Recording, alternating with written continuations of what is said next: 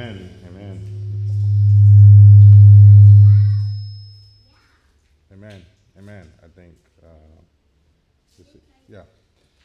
Praise God. We are currently kicking off this new series called Fully Known and Fully Loved.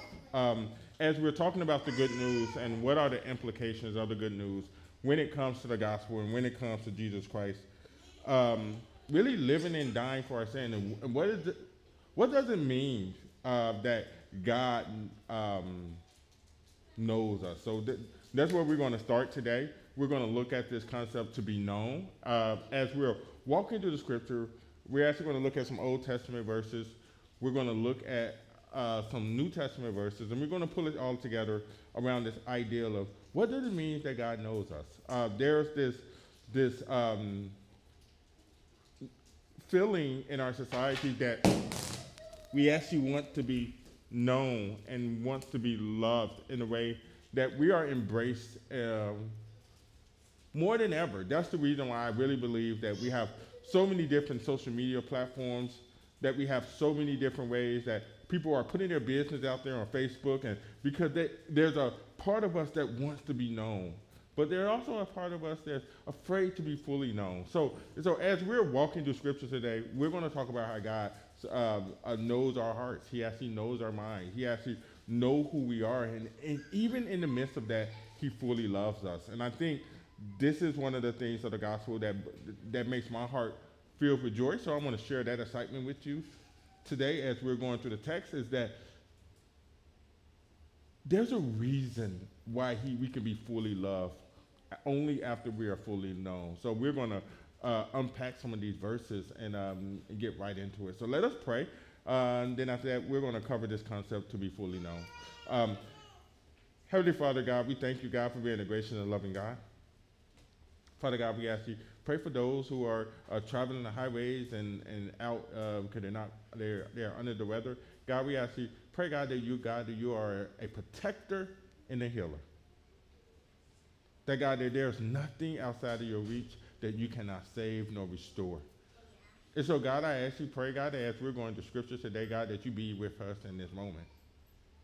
Every single moment, every single reason, you have it already scripted out, God, because you know something that we need even when we don't know it. So, God, I ask you, pray, God, that as we're going through the text, let the text work on our hearts. Let this text encourage our faith. And God, and let this text make us be willing to go boldly before you, God. God, I ask you, pray, that over these next 4 weeks, God, that those who have a relationship or desire a relationship with God might grow deeper in that relationship, might really understand what it means to be in a relationship with God and be known by God. So, God, I ask you, pray, decrease me. Let them not see Justin or hear Justin. All they hear and feel is your love. In Jesus Christ's name we pray. Amen. Amen. We're gonna jump right into the text. We're gonna jump right into Jeremiah. There's this concept and this ideal is that I usually, when I'm talking to people, they say this: God knows my heart. God knows me. God knows my heart. And God is talking to Jeremiah in chapter 17, and this verse is always used to understand the state of the heart of man. He actually says this in Jeremiah 17:9. He said, "The heart is deceitful above all things and desperately sick." And we're going to talk about why the ESV calls it sick versus wicked, where the King James says. We're going to unpack that a little bit. But he asked the question, who can know it? And I actually think this leads us to this idea of, do we actually know what's inside of us? He actually makes this concept, and he actually makes this understanding. Then he follow it back, because what he's really trying to do is get you to understand that sometimes we don't even know what's inside of us. This is why when things happen, we are so embarrassed that it came out. We're like, whoa, where did that come from? Right? It's in your heart. And there's a sickness that if you really don't understand that's there, you would treat the symptoms versus seeking the cure. And, what God is saying is that there's a sickness that's in your heart. and you don't understand it. Then he follows it up in verse 10. He says this, I, the Lord, searches the heart and tests the mind. This is the understanding of this heart and this mind. He links them together in a way that whatever our hearts desire, our mind plots to figure out how to get it. And what he said is that I searches your heart, but yet I test your mind, to give every man according to his ways, according to the fruits of his deeds. And the immediate context of this is chapter 17. What the writer is doing here is that he's leaning back to this concept of Judah. He actually talking about Judah, the Israel, and he's talking about their heart condition. And what he said in Judah chapter 17, verse 1, he said this, the sin of Judah is written with a pen of iron. This is this idea, what he's saying is that it put on their heart, and it's locked in. He said, with a point of diamond, it is engraved on a tablet of their heart and on the horns of their altar. And exactly what he's painting the picture is that there's a sickness that's so ingrained in us that if we're not careful, we will go on living our lives and think it's normal. And it's really this idea of what he's trying to unpack here is this idea of what this Hebrew word really is this incurable terminal disease. There's a disease that's in our hearts that we don't even know. And what God is really encouraging us is that he knows the cure. We're going to talk about the cure in Jeremiah in a few minutes, but it's this idea, what he's saying is that the sin is so ingrained in you that sometimes we think the sin is us. It's so tied to what we call our flesh. It's so tied to what we call our life, that so much that even when someone corrects us of our sin, we take it so personal because it seems like it's an attack on us.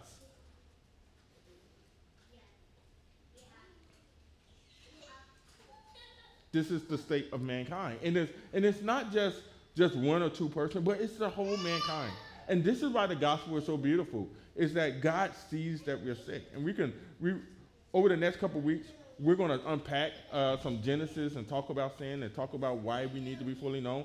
But today, what I want to talk about is this idea of that, what are the sins that he's talking about, and how he's talking about how we get in this condition, and what is the condition. So we're going to look at Romans chapter 1. We're going to look at 29 to 32, and this is Paul talking about this concept of total depravity. What total depravity means is that we are so stuck in sin that we cannot save ourselves. And like this is what I said is that many times what we do is that we treat the symptoms, but we never seek the cure. What does that mean is that sometimes when we think we're bettering ourselves, what we're doing is that we're treating what bubbles to the surface. So if I got attitude, I'm going to say, I'm going to try not to get attitude no more. But it's something deeper and rooted in our hearts. And what Paul does here is that Paul is going to list out all of these symptoms. Symptoms of something that's deeper, that's in our core, that's deeper, that's in our lives. And what he's going to really paint in the chapter of Romans, and I'm not going to do a lot of context in Romans because we did a whole series on it, but I'm going to try to paint the best picture of this concept of total depravity, of how far off we are from the heart of God, how far we are from the mind of God. He says this in 29. He said, they are filled with all matter of unrighteousness. He's talking about mankind. He said, unrighteousness, evil, covetousness, malice. They are full of envy, murder, strife, deceit, malicious intent. They are gossipers, slanderers, haters of God, insolence, haughty, boastful, inventors of evil, disobedient to parents. Every time I read that, I'll be like, man, he threw disobedient to parents right up there with murder. Like, that's intense. Then he comes and he says, they're foolish. Not only are they disobedient to their parents, they are foolish, faithless, heartless, ruthless. 32. Though they know God righteous decrees that those who practice such things, they deserve to die. They not only do them, but they give approval to those who practice them. And like this is what we see on TV, right? We all know that stuff ain't right that we're watching and we think. He said, not only are we just doing it, but we give approval. We actually say, oh, it's okay for you to do that. You got that situation. And what God is saying is that that's not something that we do at our own will. It's just something that's built inside of us that is broken in a way that is twisted. It is set up in a way that it points back to ourselves for self-satisfying and dignity. I'm not saying that as people, we practicing every single sin that's on that list, because that would be crazy. But total depravity does not mean that every person is as bad as he possibly can be, but that every person is completely consumed by a sin, right? And like this is why I get so lost at churches that sometimes we treat one sin greater than another sin. But everyone in your heart, there's one sin that is dominant, and it could be anywhere from lust to greed to pride. It's just consuming you, and it plays out in so many different ways. And what total depravity says is that no matter how you try to deal with that, it keeps bubbling up. It consumes you.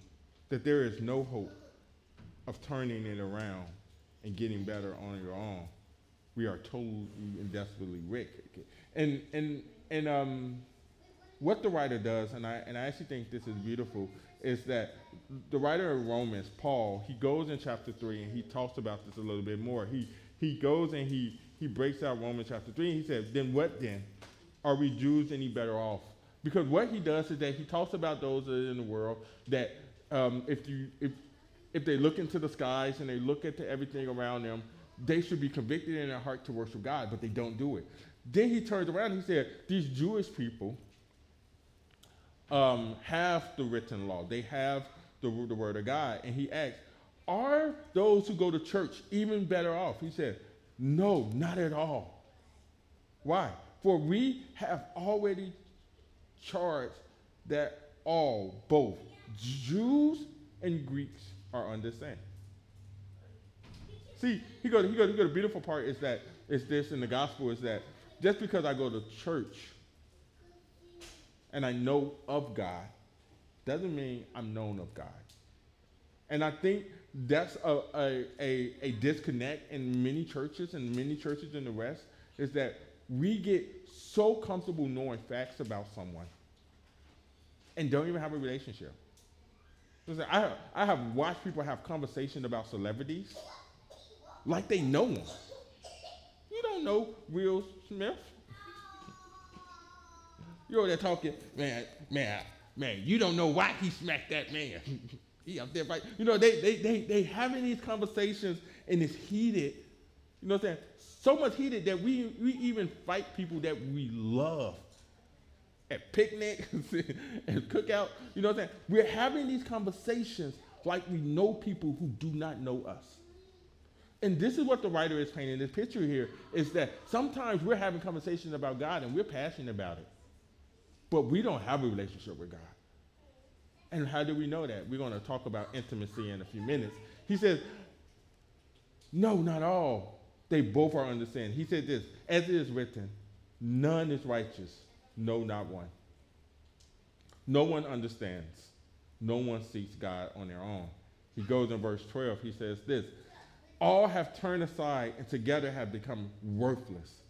No one does good, not even one. And this is the painting that he painted this, is that there's nothing inside your nature that wakes up and says, I want to give away all my money to the poor. There's nothing inside of you that instinctively wants to do that. And he said, there's no one that's inside of your nature that wants to just be a good person, right? This is why whenever you are in a tight crunch, unknowingly you go into survivor mode. I have to do whatever I need to do to survive. If that means I need to scratch, punch, whatever I need to do, I need to get my own. And what he's saying is that that's not the situation. That's the condition of your heart. He goes in verse 13, he said, their throats is an open grave. That means that everything they speak is of death. And they use their tongues to deceive. And the venom of asps is under their lips. He said, you got venom on your lips. Why?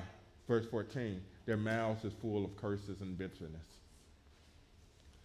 Verse 15, their feet are swift to bloodshed. And in their path are ruins and misery. And the way of the peace they have not known. This is this idea of what he's painting here is this. There's this idea in verse 18. He says, there is no fear of God before their eyes. This idea is that we live in a culture that doesn't fear God, have no reverence for God. They actually don't even understand God. They just don't care. This is why people can do things that mock God. They can say things about Christianity that is very disrespectful because there's no fear. And one of the reasons why there's no fear is because us as a culture, we celebrate things that we should not be celebrating. There's no reason why the Shade Room is one of the top social media accounts. That all they do is talk about negativity and spirit gospel and talk and pick things apart. Why? Why do people run to stuff like that? Because there's something inside of us that love drama, that love to see misery. This is what the writer is saying. Why? If this was not true, Murray would not be on TV no more. But they still playing it. Jerry Springer have been off the TV so long, but they still play the reruns. Why? People love it because it's something that's in our heart that's broken. This is why we love that juicy gossip when someone is messing up or when there's a scandal. Our ears that puck up. I want to know more. There's something wrong with the condition of our heart. And if we do not do anything, we would never be able to have a relationship and be known by God. This is why it is critical that we seek God with our everything. Why? Because in this body, there's no way we can have a relationship with God. No way outside of Jesus Christ. And this is why the writer said this in Romans 8. He says this about our flesh. He said, those who are in the flesh cannot please God. There's no way I could be a carnal Christian and live into the standard that God has for me to live to. Why? Because it's flesh. Its desires are in contrary to the desires of God. This is what he says in Romans 8. He paints this picture that the desires of what the flesh wants is actually in opposition with the desires that God wants to put in your heart and fulfill in your heart. So if this is the state of our heart, how's God going to fix it?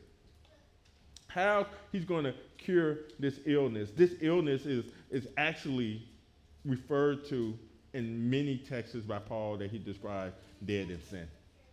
You are dead in sin. He actually says this in Ephesians 2 and verse 1, Colossians 2:13. This idea is that you're dead in sin. And we was at the Acts Fellowship retreat, and I was talking to the guys because they put us in separated the women and the guys, and I'm talking to the guys, and I'm trying to paint this picture is that if you're dead, how can you save yourself? If you are dead in sin, how can you save yourself? You can't. Someone has to makes you alive first to bring you into covenant. We're going to talk about how God initiates the relationship. He initiates the relationship. And like this is why we love drama, but we also love those romance comedies, movies that are like ridiculous. You you know the movie I'm talking about. This guy, he messes up, and somehow he's somewhere, and they say, now you know the girl leaving on the plane. And I'll be like, they write the same movie over and over again. And he say, she on the plane? And every time I see this, I say to myself, how long do it take for that woman plane to take off? Because he instantly gets up. The woman not even thinking, he chases her to initiate.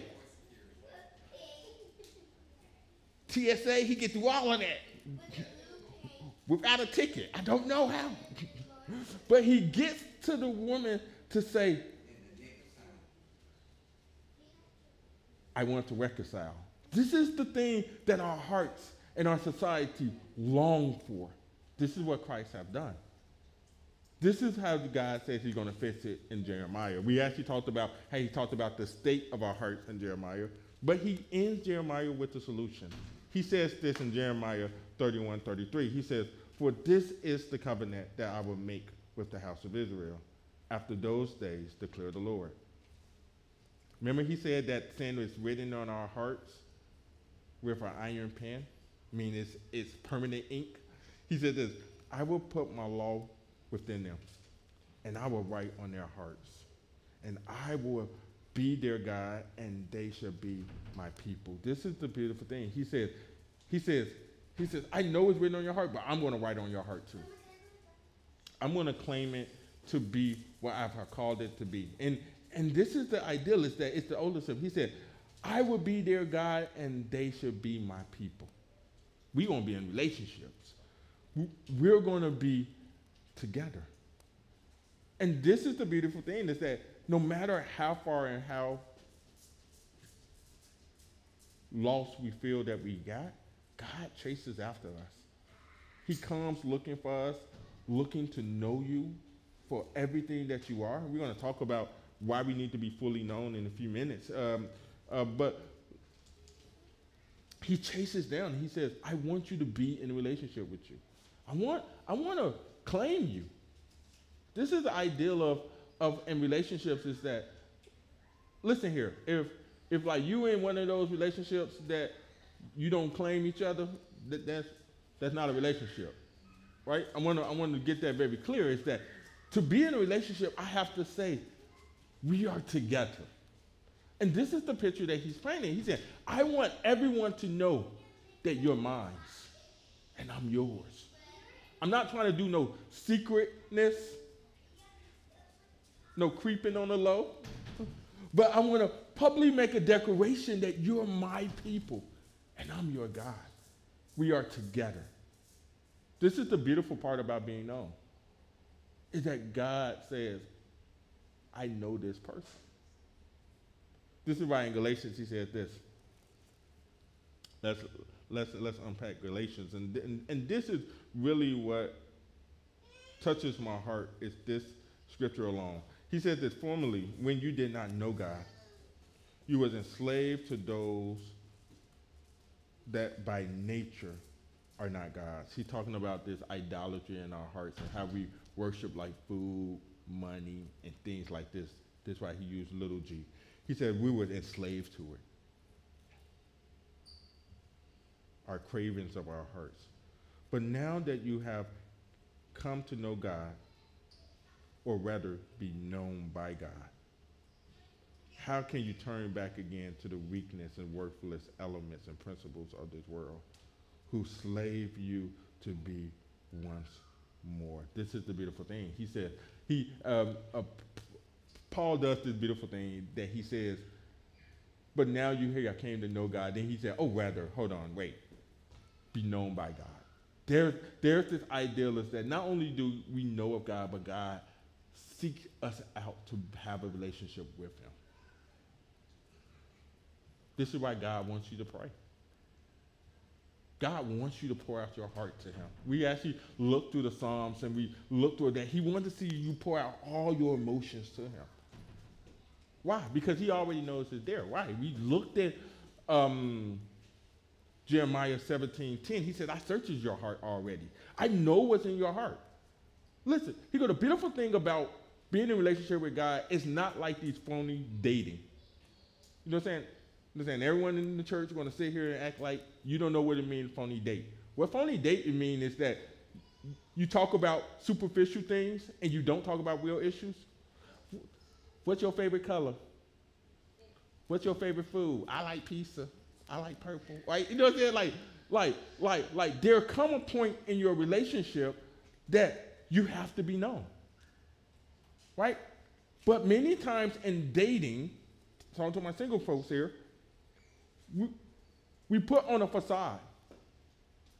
We become what we think the person wants in order for us to close the deal. And the problem with that, and the crazy part is that we watch these rom-com movies, and it tells us this.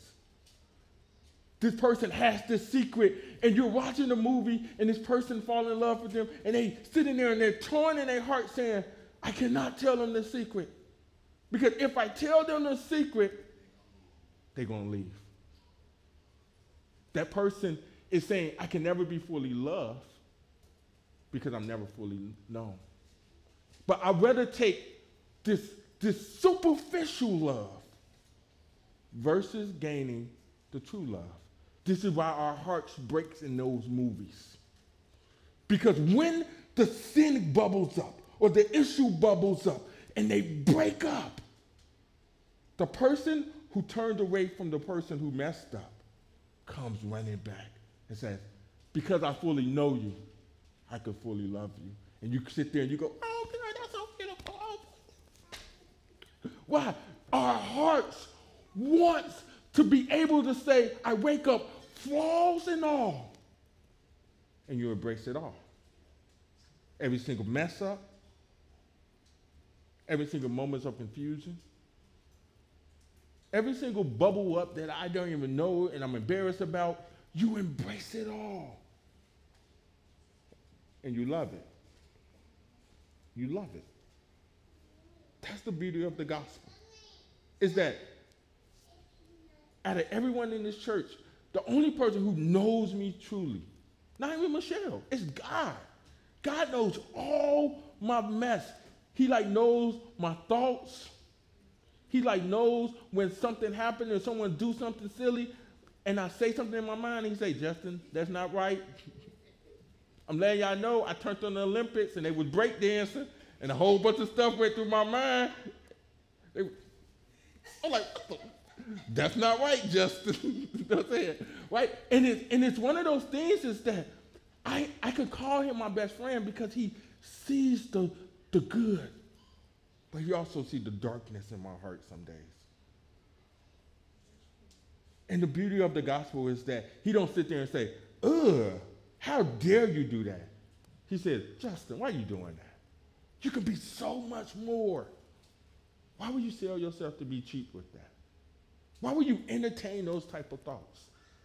Because he actually sees who I was designed to be. That's the beauty of the gospel. Is that no matter how dirty I am, no matter how broken I am, he says, my grace is enough. It's more than sufficient. It can overcome and restore you and bring you to the fullness of who I love. You can only be fully loved when you're fully known. This is why the devil makes you try to cover it up. Because in hiding brings distance.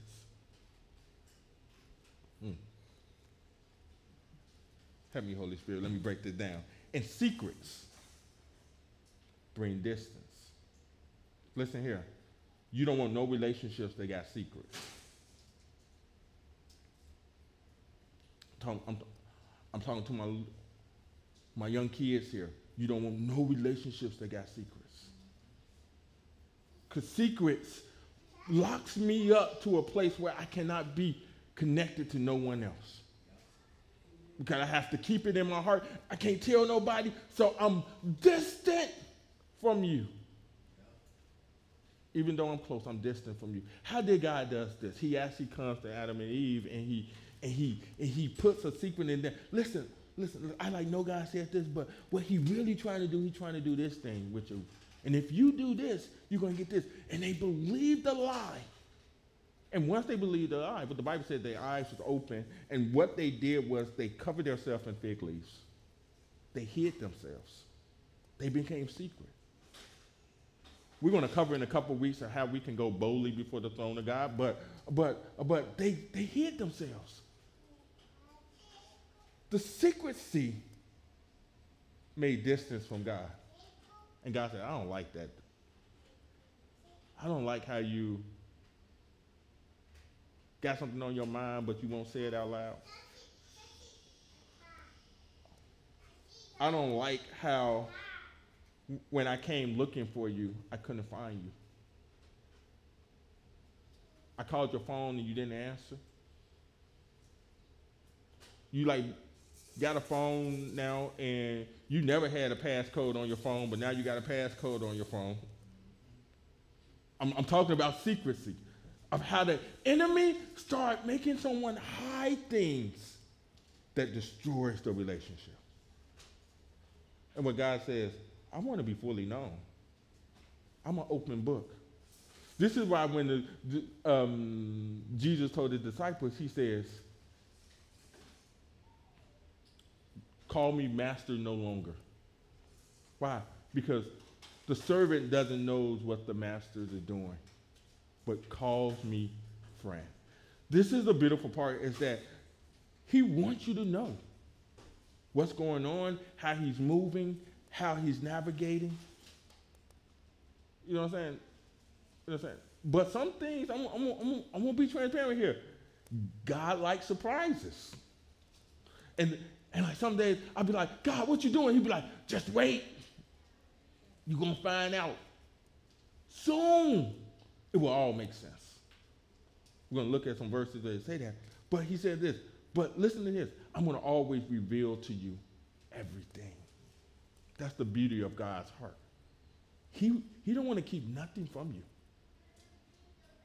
So whenever the enemy comes and say, man, God trying to keep that from you, you can rebuke that and say, the devil is a liar. Because he fully knows me and he's making himself fully known to me. So if anything he's keeping quiet, it's only because it's a surprise of something better.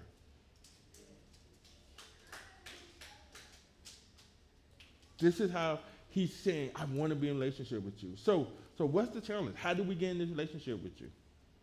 We have to act in love. We have to act in love. Let's look at 1 John and just unpack some of these.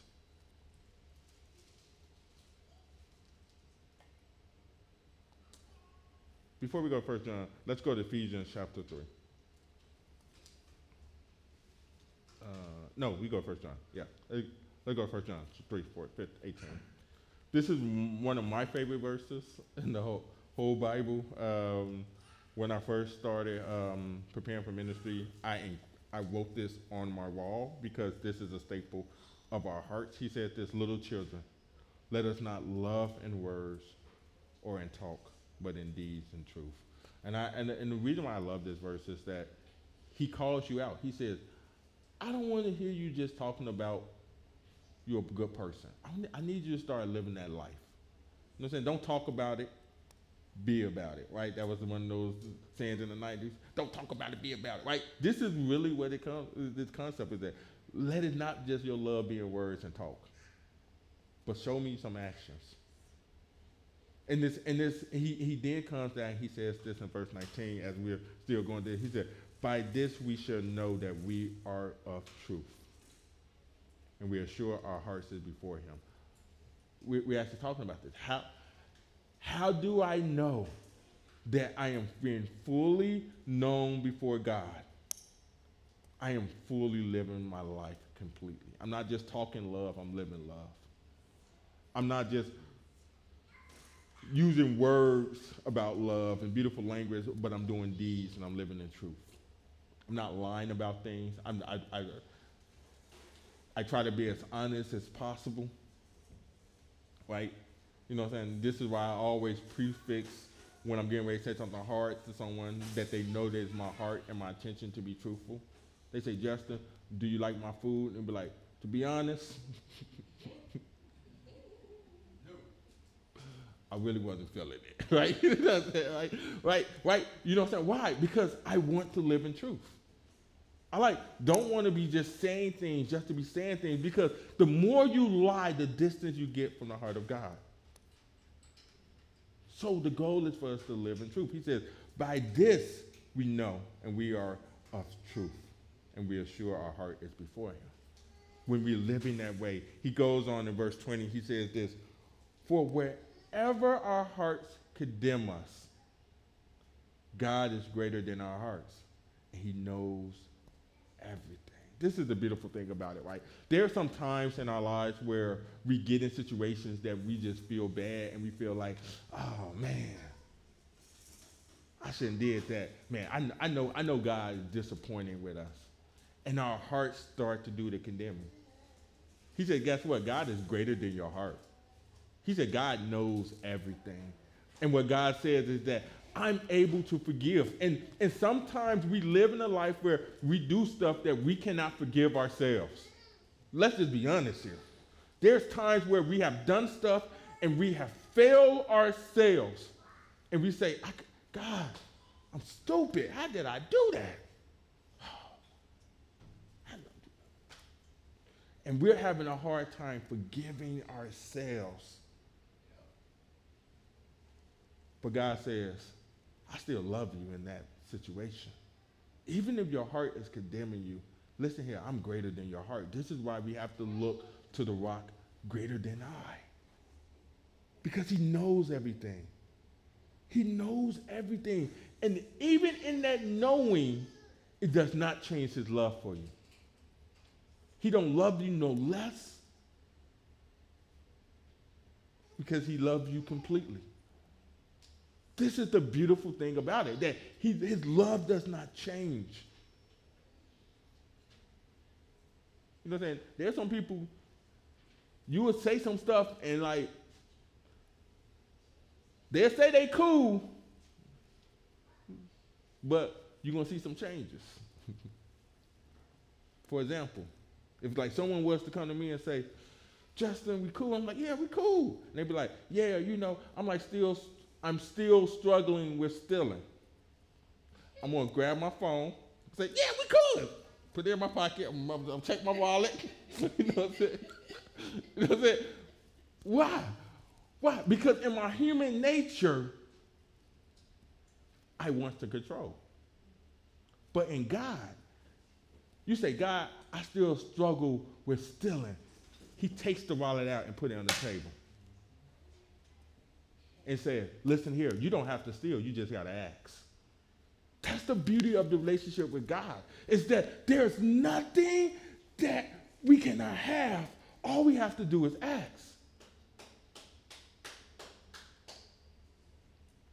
He goes on in verse 21, he said, beloved, if our hearts does not condemn us, we have confidence before God. We have confidence before. If our hearts do not condemn us, we have confidence with God. This is what I'm talking about, verse 22. And whatever we ask, we receive from him because we keep his commandments and do what pleases him. This is the beautiful thing. This is what I'm saying is that sometimes we say, God, I'm struggling with this, and in my struggling, I want to do this to get it. And he says, you don't have to do that. Because in me, I can fulfill everything that you need. You don't have to go outside the God to get anything. And this is the confidence that we have, that if we live our lives in a way that we're not condemning our hearts and we're not living in shame, we have confidence before God. I go to God and I can be like, God, you know, I want to punch this dude in the face. Why do I want to pray like that? Because I got confidence that he already know I'm feeling that way. He already know I'm heated. He already know what I want to do with my mouth. So I pour my heart out before him. And in his presence, he fulfilled what I need. There's something in our hearts that we don't want to treat the symptoms, we want the cure. God is the only one that can fix it. He's the only one that can fix it. So he says this, because we keep his commandments and do what pleases him. What is his commandments? Let's look at 23. He says this, and this is his commandments, that we believe in the name of his son, Jesus Christ, and love one another as he has commanded. Me loving God and me loving people. I'm doing the work of God.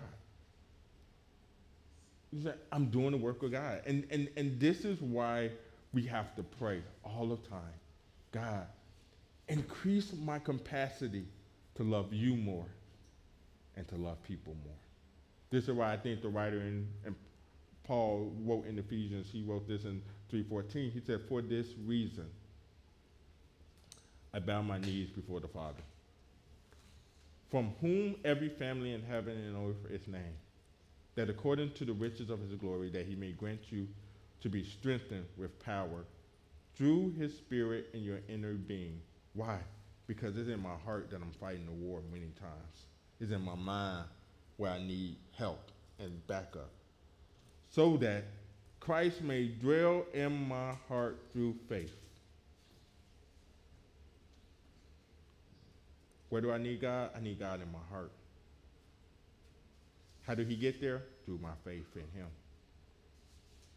That you being rooted and grounded in love. We have to be rooted and grounded in God's love so that we maybe have the ability to love others. That's why he goes in verse 18. He said this, may have the strength to comprehend with all saints what is the breadth, the length, the height, and the depth, and to know the love of Christ that surpasses knowledge. This is how he says this. When I am living my life and I'm grounded in love, once I'm fully known, and I'm abstinent, and I'm confident before God, and I'm fully loved, once I'm living like that, I then can comprehend with other people. Many times we're trying to start relationships with others before we have a right relationship with God. And it's catastrophic. He actually goes and he says that I'll be able to comprehend with them, but yet I'm going to know. I want to know the love of Christ. I want to know that he loves me. How much? That I can't even comprehend it, but I'm going to know it. It's going to surpass my understanding, but I'm somehow going to grasp it. How much do you love me? To the moon and back. That's why I used to tell my mama, how much you love me? Mama, to the moon and back. Right? We used to say things like that. But with God, he said, how much do you love? I love you to infinity and beyond. This is why in our relationship, we're never not full with his love. No matter how much you grow, he will fill you up to the fullness of God. Because it's so much that he only gives you what you can hold today. And he keeps the rest, not for himself, but for when you need it in the future. You will never run out the love of God. You will never run out of the love of God. It's a love that surpasses your knowledge, but you need to know what you know today. This is why he answered with this. He said that you may be filled with all the fullness of God. It's only when you in the love of God that you feel full. And I'm going to end with this. I'm going to end with this story. I remember I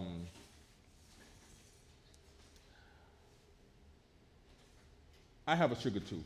I already had one when I was a kid, but I remember this vivid thing that I wanted to eat pancake syrup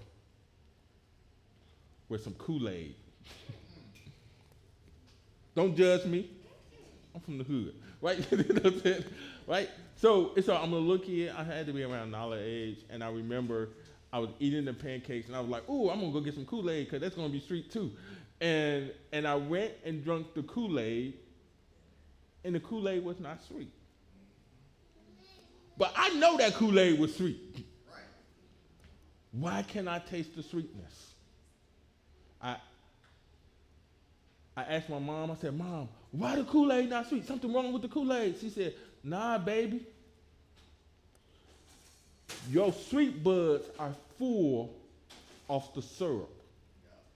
It has no capacity for the Kool-Aid. This is how our life works with God, is that when we full off with God, we don't got no capacity for mess. We don't got no capacity for junk. We don't got no capacity for that. It's almost numb to us because we're full of the fullness of Christ. So, as we are going through this, I'm going to talk about love next week. We're going to really unpack this concept of knowing the love of God. But to be known is one of the most beautiful things. To walk out here and say, man, God knows all my mess, and he still loves me. You know what I'm saying? I might lie to y'all, but I don't never got to lie to him. He knows me, but yet he loves me. That's to give you a boldness to come to him to say, God, why do you love me such as this? And live a changed life. So I want to pray as we're wrapping up. This ideal is that as we are going out here and we're being known, that it brings confidence. I think that's one of the biggest things about Christianity is that we should walk with confidence. We walk with our heads up. Don't walk in shame. Don't walk with trying to hide things. I'm telling you guys this, that as I grow in Christ, the more bolder I become. So much that I be saying things out loud that I used to get embarrassed of, but I don't even care no more. Because God knows it, and if God's cool with it, I don't care what you think, right? Right? And that's this confidence that comes with you, is that I start living for Christ and Christ alone. I'm not trying to impress nobody. Only person I'm trying to impress is God. So, I want to pray that we all get to this point. That we're no longer trying to live for the Joneses, but we're trying to live for God. We're like not trying to win someone's approval, but we're trying to live for God. Because he's the only one that fully knows us and the only one that is willing to fully love us with everything. So, let us pray so God can move on us now. Heavenly Father, God, we ask you to pray right now, God. God, we come with our hearts open to you, God. Everything that we did this week, everything that we're thinking about, anything that we're hiding, we come to you in this moment, God, and God, we lay it at the altar. Everything. Everything. The failures, the hurt, the shame, the moments of embarrassment that we still haven't told anybody what happened that day.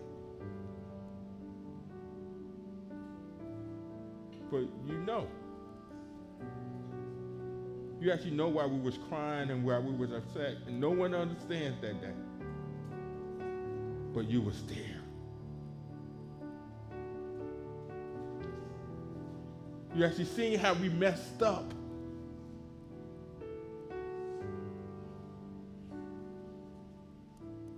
And although we have recovered over the time,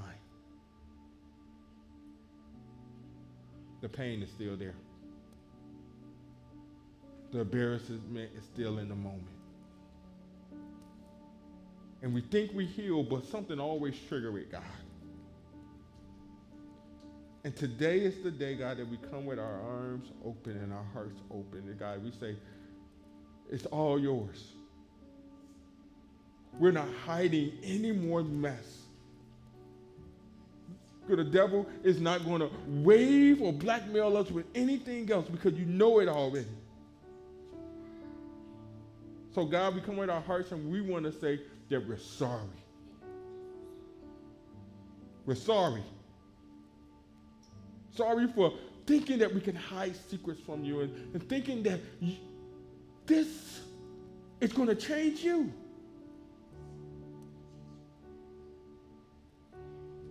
We're sorry for thinking that our sin is so great that you don't have the capacity to understand it, that it will make you turn your face from us. But yet in this moment, we realize it draws you closer to us. Oh, what type of love is this? He got a simple thing I thought you was going to act differently. You draw nearer, closer. Because in this moment, we're resisting the devil. And we're drawing nearer to God. With it all. So God, I pray, God, that we have no shame, God. That God, if there's sin in our lives, that we always pour it out before you, God, and talk to you honestly about it. And God, that you give us the strength and the ability to do your will. God, I'm praying, God. I'm crying out for myself, but I'm also crying out for my brothers and sisters. We want to do the things that pleases you, God. So God, help our unbelief. In the times where we think you don't care, let us rebuke that moment and say, my God cares about it all. He cares so much about us that he knows that the number of the hairs on my head. He knows me deeply. So there's nothing I have to hide. So God, I pray that as we're going through our week, that this confidence of being known by you and loved by you penetrate our lives. Make us not think that we're not good enough for something. But let us know that, God, you see value, even when we don't see value. Because you're greater. And you love us as you love us. As you designed to love us. So, God, I just pray right now, God, give us strength. Give us wisdom. But give us boldness to go forth and do exactly what you have called us to do. Because, lo, you are with us always to the ends of the earth. So, God, I pray, give us this wisdom. Give us this knowledge. But ingrain us and root and ground us in your love. In Jesus' beautiful name we pray. Amen. Amen. Amen. Amen. I love you guys, and I hope to see everyone next week. All right. God bless. If anyone wants prayer, I'll be up here to pray.